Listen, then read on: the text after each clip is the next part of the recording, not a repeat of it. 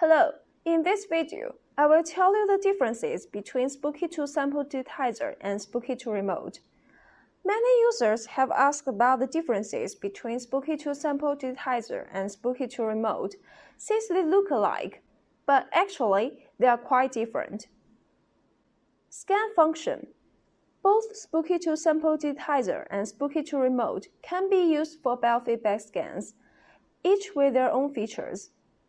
Spooky2 Sample Digitizer can be used for direct GX scanning of biological samples, urine, saliva, blood, etc. You are not required to be connected by wires. The result of a sample scan is accurate, due to the high ratio of pathogens within the sample. Spooky2 Sample Digitizer is better suited than 10 scans for finding pathogens in your body. Spooky2 Remote can be used to deliver frequencies to your body during pulse biofeedback scans. Spooky2 Pulse measures your heart rate during the frequency scan and is better suited for grading frequencies in the standard databases. Treatment function. Treatment using Spooky2 Sample Digitizer is an experimental function. After a GX sample scan has completed, Spooky2 Digitizer can automatically send the resultant frequencies to your body.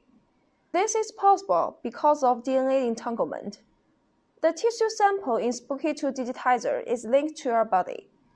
However, treatments using Spooky2 Sample Digitizer are not very efficient. For this reason, we recommend using a proper Spooky2 Remote, plasma, or contact modes to run your scan results.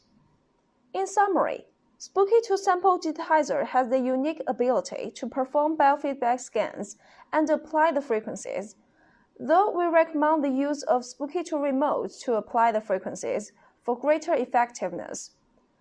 Do you know the differences now? What else do you want to know about Spooky2 Remote and Spooky2 Sample Digitizer? Welcome to tell us.